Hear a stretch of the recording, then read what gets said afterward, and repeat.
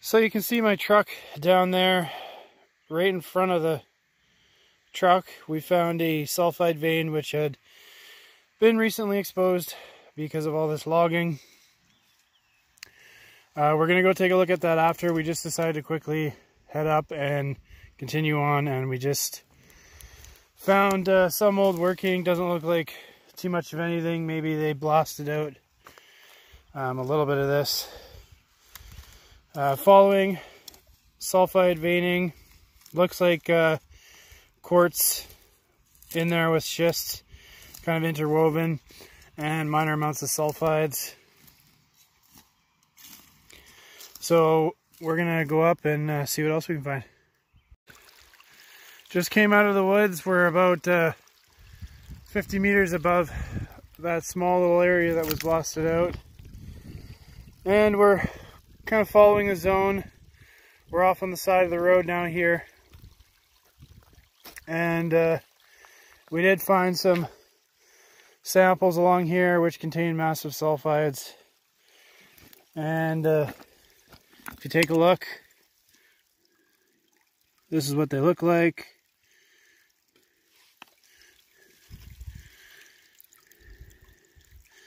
So you can see some chalcopyrite in there, but mostly you have your iron sulfide pyrite.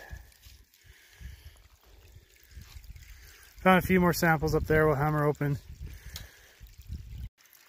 So, creek here, we did find a sulfide vein. I think there's various sulfide veins. Some more samples here.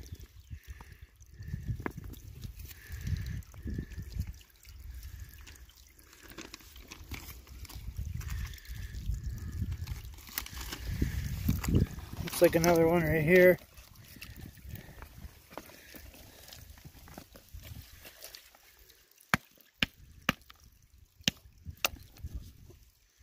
A little bit in there.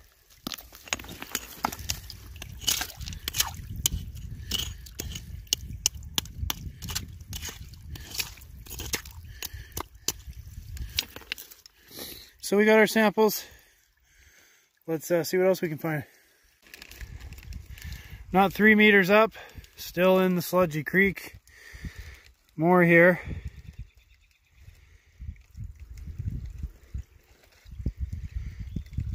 Very nice looking samples.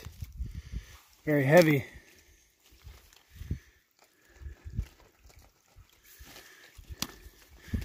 So you have about a 5 to 10 centimeter wide sulfide vein somewhere in this area underneath the road and creek.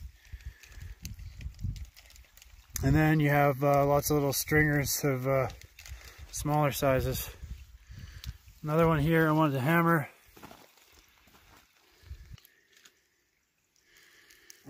More deteriorated sulfides.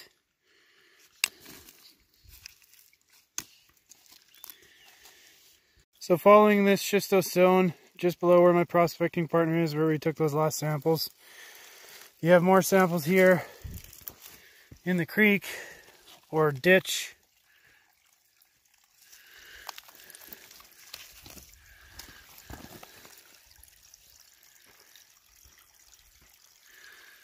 So it looks like sericite schist, pyrite and chalcopyrite.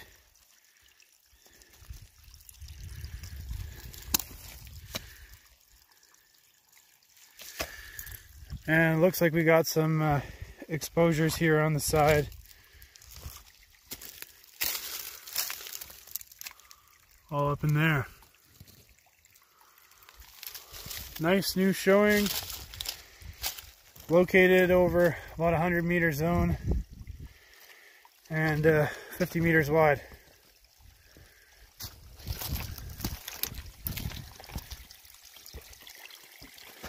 So let's pull some more samples and take a look at them. So just loads and loads of samples like this. You can see Got a bit of an iridescent color in there, blue. It's definitely chalcopyrite from the oxidization. Some nice looking samples. Back down at the very first spot that we found, you have sulfides all throughout this exposure, disseminated in schists.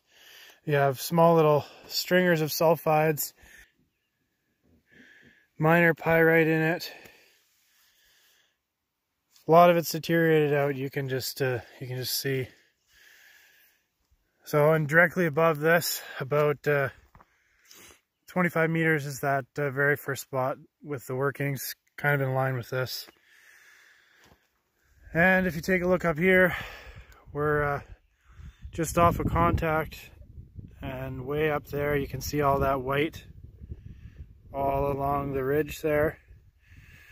We've chased this all the way over to here, and this continues also another 75 meters this way before it dives under overburden. Thickest point is about right here, and it's about 30 feet wide, maybe 25 feet in other places, and then it kind of gets a bit smaller at the ends here where it dives into the overburden.